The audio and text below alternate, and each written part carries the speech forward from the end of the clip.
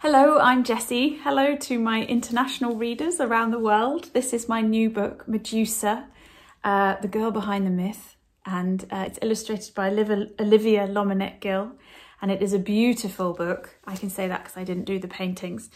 And it's my retelling or reimagining of the Medusa myth, starting with her girlhood and her adolescence and looking back upon her journey towards self-belief and self-acceptance. And it's an investigation into what happens to young girls, how often they're valued for their beauty or their humility or their docility or their sort of perfection, and what happens when a young girl decides she's not going to be valued for that alone, and when she rebels against that, what happens.